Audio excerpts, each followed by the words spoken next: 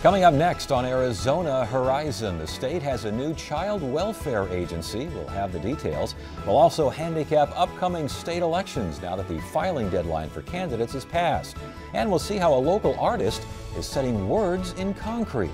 Those stories next on Arizona Horizon. Arizona Horizon is made possible by contributions from the Friends of 8, members of your Arizona PBS station. Thank you. Good evening and welcome to Arizona Horizon. I'm Ted Simons. A special legislative session to overhaul Arizona's child safety and welfare system wrapped up today with the creation of a new agency. Here with the details is Jim Small of the Arizona Capital-Times. Jim, good to see you. Let's get what happened today. Well, basically today the legislature gave final approval to this reform package and funding package for the new Department of Child Safety.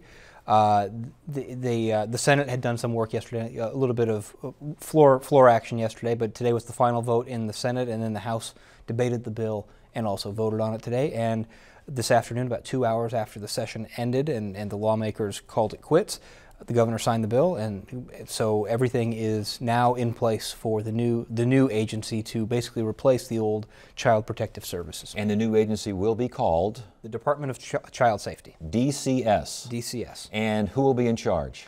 Charles Flanagan, who was the former director of the Juvenile Corrections Department.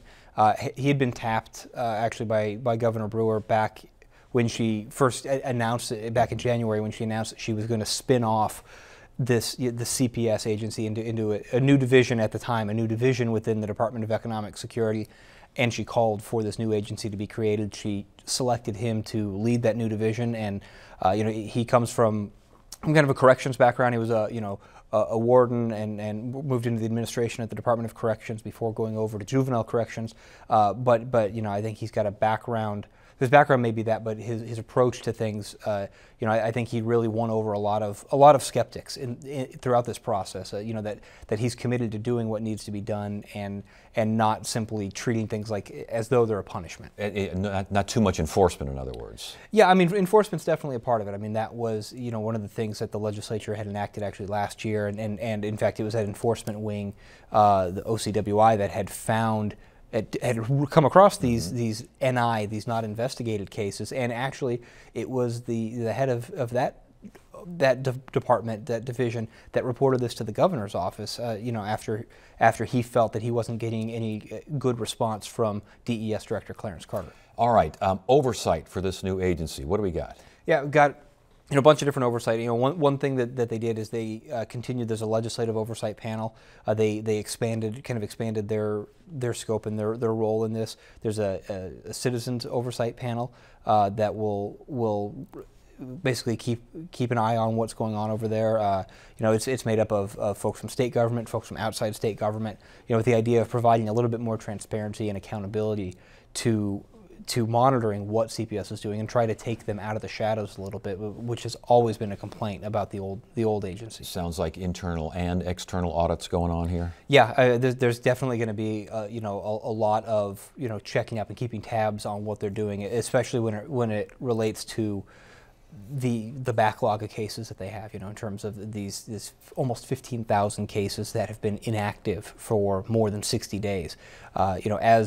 As these caseworkers have struggled to go back through these 6,500 cases that were discovered in the fall, you necessarily kind of divert your resources from the incoming cases. And right now they're getting more than 940 complaint calls a week into the system. So it's bailing water out of a boat with a teaspoon a little bit, and so they're going to some of these audits and this monitoring is going to really work to make sure that they're keeping on pace, both with the incoming cases, but also with whittling down that backlog. You mentioned the backlog and being in that leaky boat there. Budget, $60 million, what's that, like 55 for next year and 5 to close out this year? Yeah, five for the current year and almost 55 for the upcoming year. A lot of that is aimed at, in fact, getting rid of this backlog. It's aimed at, hiring new staff, to bringing them in, getting them trained, and then also paying for overtime for the new and existing staff to really start to cut into that 15,000 case backlog. How much debate was there on the budget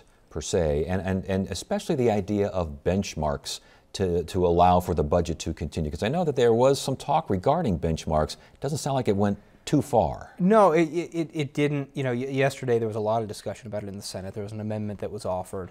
It was offered by Senator Kelly Ward, a Republican from Lake Havasu City, and it was, you know, supported by Senate President Andy Biggs and other fiscal conservatives who said that, you know, look, we don't want to just keep throwing money at this problem. We've thrown more than $250 million at this over the last several years, and we haven't really seen any results. We want to tie.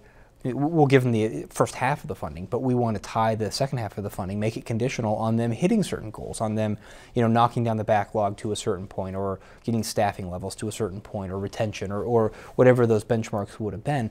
And the governor's office said that that was a non-starter. They weren't going to go for it. The amendment was ultimately defeated by the Senate yesterday. In the House today, a similar amendment was drawn up, and it was offered on the floor, and there was kind of a quick statement about why, you know, it's fiscally prudent to do this kind of thing, but then the amendment was withdrawn. It was never actually voted on.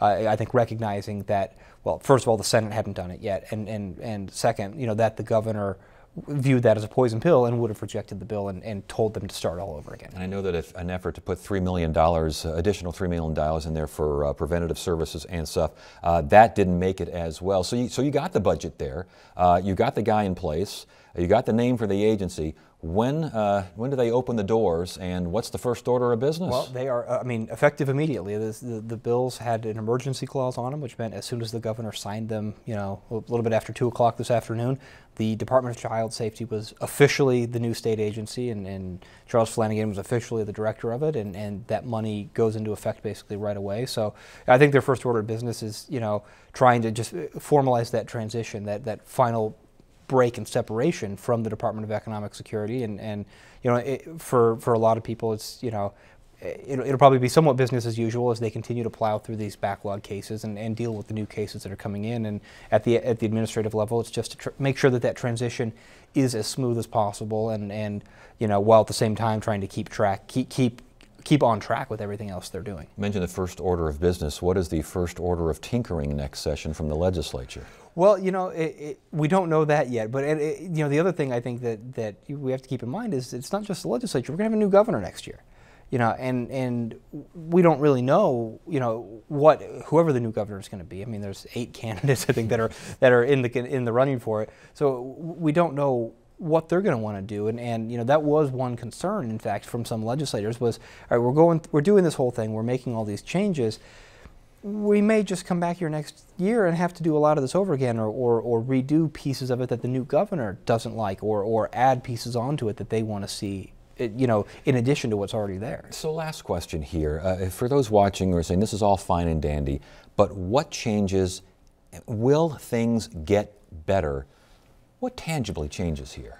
I think what tangibly changes is you've taken this agency that was a one piece, a large piece, but one piece of a much larger state agency, and you've pulled it out and you've kind of separated it off, which allows for a little bit more just scrutiny because it's not wrapped up and it's not one piece of a piece of pizza. It's kind of its own thing now, and so. On top of that, you've got a new director who seems, you know, again, you know, he won over a lot of skeptics, and he seems committed to getting this done and changing the culture, the institutional culture. I think that's really the big thing that everyone's waiting to see is what's going to happen with that. Are they going to make those fundamental shifts in attitudes towards privacy and towards secrecy and towards a lack of transparency, or is this going to be business as usual? I think if it's business as usual, you're going to have a lot of very unhappy legislators, and not to mention the public. Yeah, let the tinkering begin come next session. Definitely. Jim, great stuff. Good to have you here. Thanks for joining us.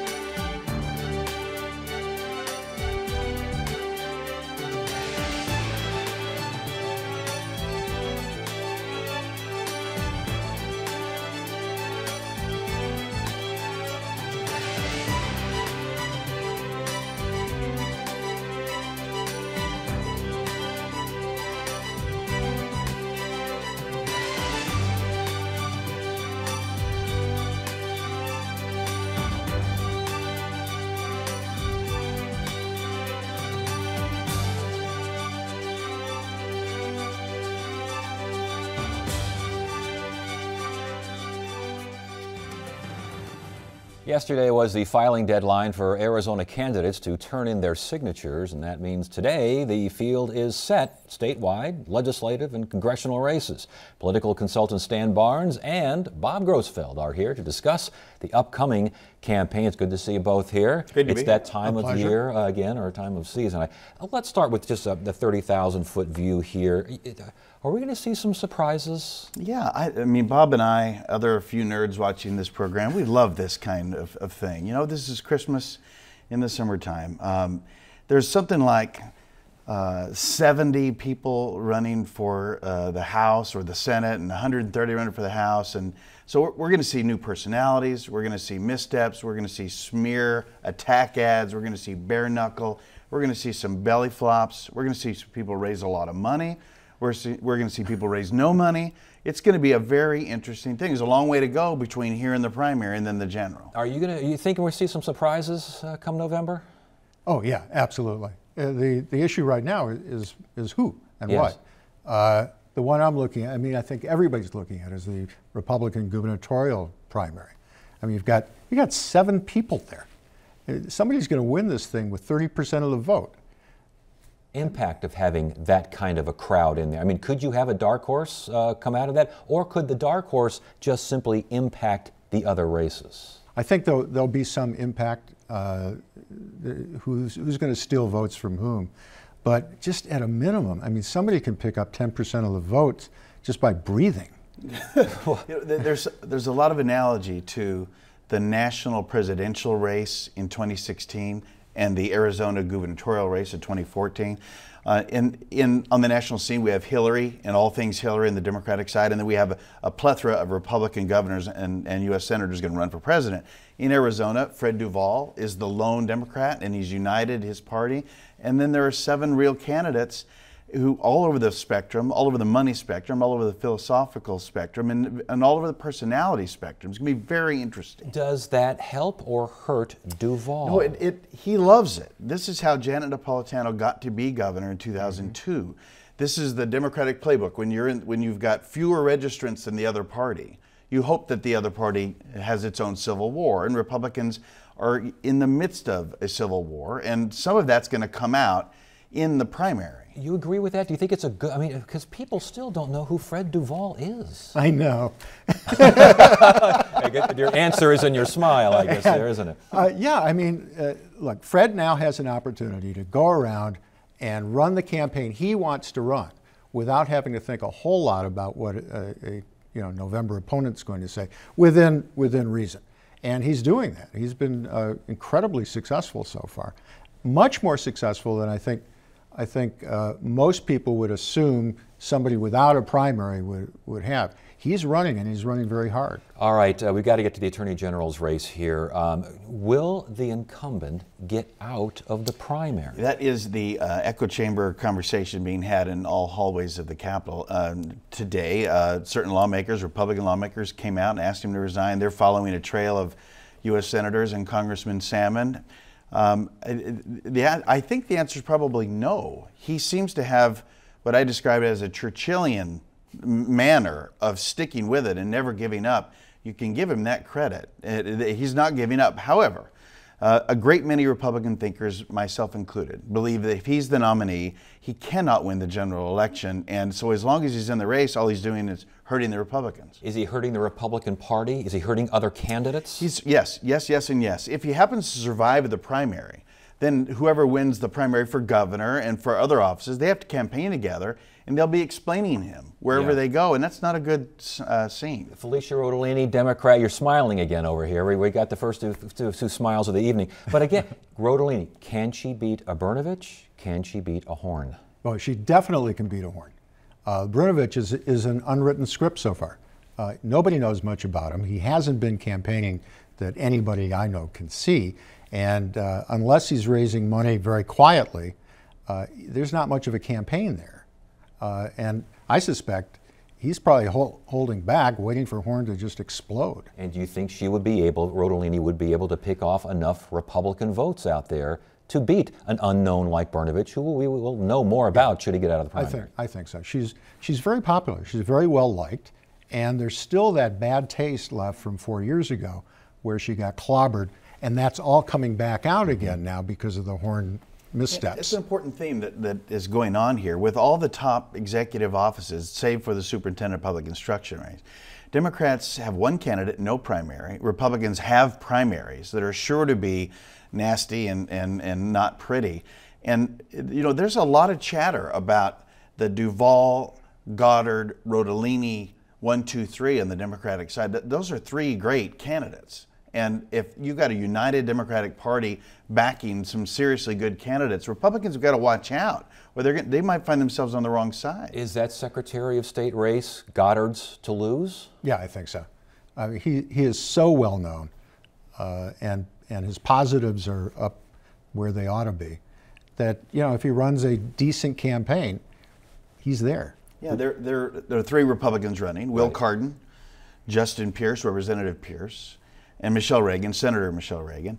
You know, I just picking out of thin air, but if your name's Reagan and you are a woman and you have a great reputation like Senator Reagan does, that makes you pretty formidable. But she has to get through a primary with two other very good candidates, right? Both of whom would make great secretaries of state. So I don't know who Terry Goddard wants to run against, but I bet it's not Michelle Reagan. Interesting. All right, Superintendent of Public Instruction. Again, will the incumbent get out of the primary? Yeah, I think he will. I think there's a lot of focus on that race in very small circles. But if you get outside of the very small circles, very few people are focused on the dramas that may be there. And Huppenthal has never lost an election. He's got great name ID. He's done good things with the office.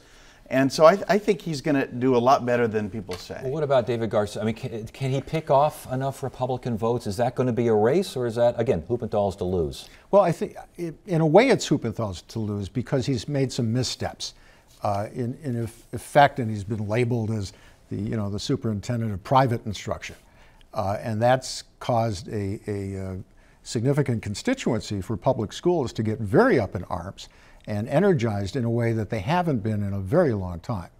All right. Well, as far as the treasurer's race, again, Hugh Hallman seems to be the only name that anyone recognizes in that Randy race. Pullen's running, and Pullen was the party chairman and a decent fellow.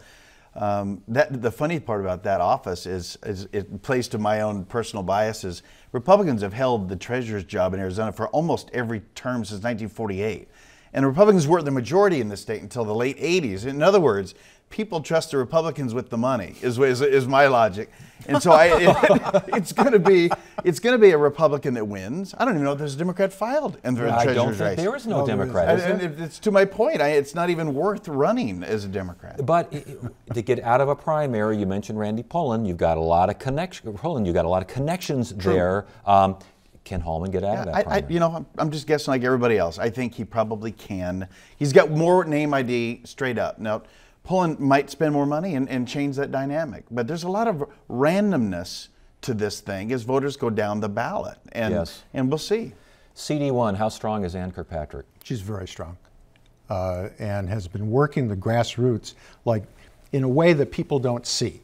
I mean, especially with congressional races, the constituency work, the going around from town to town, doing it consistently every weekend, that's something that doesn't show up.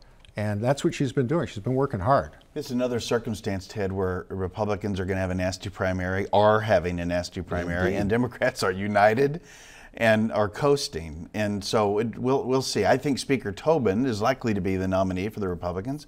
And he's having a fundraiser this week with Mitt Romney leading the event. I think he's going to have the resources. What Ann, who's a great congresswoman in her own right, but what she's vulnerable on is that this is a non-presidential year. The Republicans turn out in higher percentages than Democrats. And she's really got to hold every single Democrat and cut into the Republican base in order to hold that thing. I don't know if she will. Last time we had discussions regarding Congressional District 9, the consensus was that Kyrsten Sinema might as well start campaigning now because they're going to be coming after her right and left, and she's going to have a real bet. She seems relatively secure in this race. Well, it's because they're coming at her right and right, not right and left. They're beating her up already. I don't see any movement. She's holding strong, and she's doing everything right. What do you think? I think it's Have you sensed the theme? The Republicans are going to have another nasty primary here, be divided. It hurts their fundraising, it hurts their messaging. They both have to play to the right because they want to win the right, and they can't play in the center where Sinema wins that election. Well, then let's get to what could be a Democratic nasty race, and that's CD7. Mary Rose Wilcox, Ruben Gallego. What goes on there? Is that the old guard versus the new guard? That is old versus new, but it's also much more.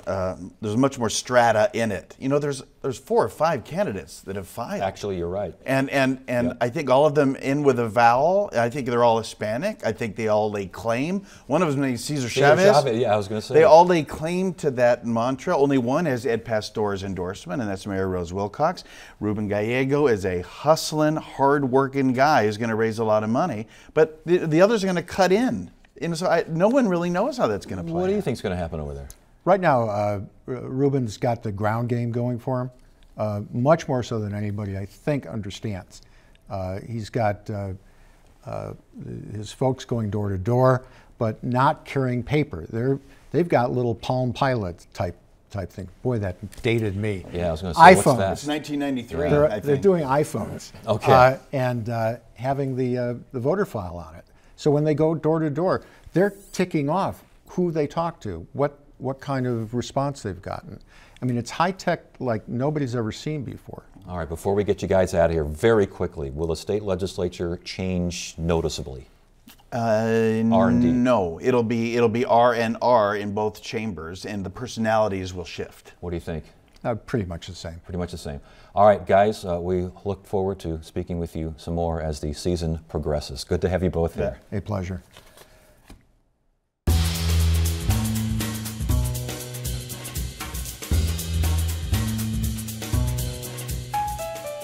Tonight's edition of Arizona ArtBeat looks at a Mesa woman who has figured out a way to take her love of words and create custom art pieces out of concrete. Producer Shauna Fisher and photographer Ed Kishel have the story. Block by block, Yolanda Esquer has turned a simple home project into a flourishing business. Initially, when I started, I made a block with our last name on it. And I took it to a photo shoot, and the photographer really liked it. And she said, you know, you ought to make these and sell them. And it just kind of, it's one of those things, you know, when you're talking to someone, it just kind of sit on the back of my head. But it got Yolanda thinking, and several years later, she took the plunge and started Touvlo. The materials I use are pretty basic: water, mortar, and cement. I take that and then I pour it into, or I hand pour it into the mold, and I smooth out the top of it. I'll spray water on it if I need it to get a little bit shinier, and then I go ahead and use whatever I'm going to, you know, stamp into the concrete. And it's never going to be the same because, you know, I obviously do it one at a time. And so the finishes and the textures and even the colors, even though it's always gray, is always going to vary depending on the temperature outside, or if I put too much water or too much cement or too much mortar, or not enough mortar, not enough cement, not enough water. So it's always different. It's never the same. Working with concrete in Arizona does present some challenges. I have to work very quickly in the sense that in Arizona, especially during the summer, the concrete cures very quickly, whereas it's the wintertime. You know, I have a couple of hours. If somebody says, oh wait, that doesn't look right, or even if I don't like it, I can go back and start all over again. Once the concrete is in the mold, Yolanda uses her stamps to create names, words, even quotes. Pretty much anything a client can dream up, Yolanda can do. I really get a kick out of people when they walk up and you could just see their brain just going, wow, I can do this, or I can do that, or wait a minute, what word do I want to do? Words have always held a special place in Yolanda's heart. A voracious reader since childhood, when it came time to name her business, she drew upon that passion. Well, I have a great love of words and language, and so when I was trying to think of a name for the company, I looked around like different languages, and Greek is what I ended up with. So the word Touvlo, Touvlo, in the Greek means brick. And while Yolanda is proud she is making a living with her blocks, there's something else that fuels her. A piece of advice we can all learn from. Not so much for, the money or, oh, to be someone that's known. I think it's very simple to me, and I don't even think of myself as an artist. I think of myself as just somebody who likes to do what I do. And those blocks can be found at the Gilbert Farmers Market. That is it for now. I'm Ted Simons. Thank you so much for joining us. You have a great evening. Arizona Horizon is made possible by contributions from the Friends of 8, members of your Arizona PBS station. Thank you.